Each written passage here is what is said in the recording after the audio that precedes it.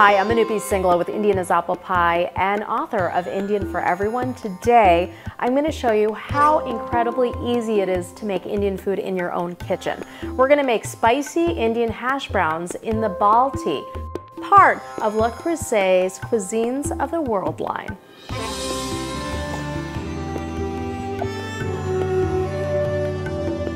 So as you can see here, I have all of my main ingredients prepped. That's called mise en place, a fancy French word to basically say everything is already chopped up and cut up and in its own place. We've got onion, some chilies, we've got potatoes, we've got some cilantro as well. But what I always say for Indian and any other cuisine as well, you can do your mise en place for your fresh ingredients, but what about your spices? Instead of reaching for jars and turning lids and all that stuff, we actually opt to put all of our spices into a spice tiffin. This is a little box that holds all of our 7 essential spices.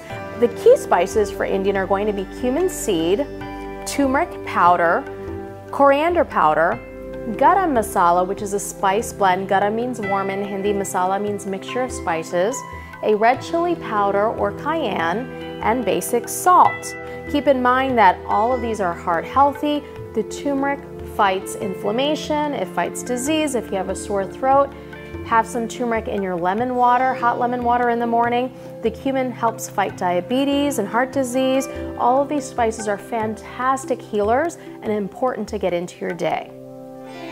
So with Indian cooking, it is really fast, easy cooking, but you really want all of your components, your main ingredients, your spices, your oil if you're using oil, right there. So we've got our pan heating up, the Balti, on a medium-high heat. It's nice and hot. You can tell by kind of touching the handle, so you know it's like ready to cook in.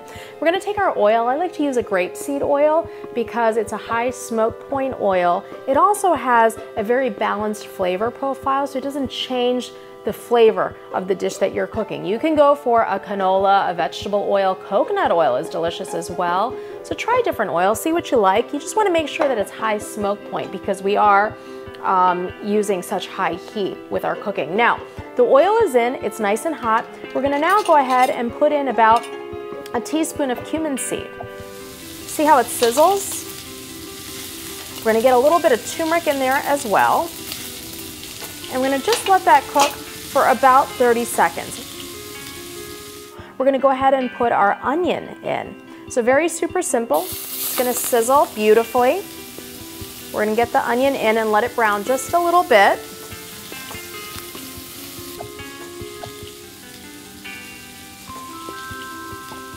And now we're gonna put in our potatoes.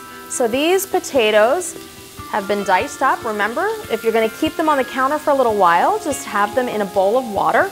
That way they won't brown at all on you. Kind of mix that up a little bit.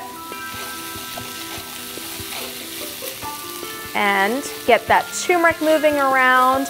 Make sure all of your little potato pieces are coated in that beautiful turmeric. So we got that going. If you wanted to, you could have grated these potatoes. Again, as I said before, you can also use sweet potato. You could use the red potato, whatever you want to do. But we want to get a really nice sort of caramelization on it. So we're going to spread it out a little bit, just kind of let it cook down. And as it cooks, we're going to go ahead and add the other spices. We want to put in a little bit of coriander powder. It's going to be about a teaspoonful of that. We're going to add in our spice mix, the garam masala, about a teaspoon of that as well. Some red chili, because I just love heat.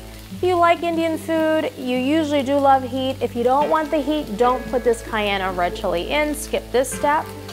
But if you like it, get it in there. A little more onion, some chilies. I love my Thai chilies and my serranos. We're gonna put that right in there for you. Give it a mix. We're gonna cook this beautifully. And the nice thing is about the Balti is the shape of it. It really allows you to do that sort of high heat cooking without burning anything. You're gonna let this basically cook for another couple minutes. probably about 2 to 3 minutes. If it does stick a little bit, add just a little bit of moisture, just a tiny bit of water, maybe about a tablespoon at a time. Let it still cook through, and when the potatoes are nice and soft, you serve it up, and that's it.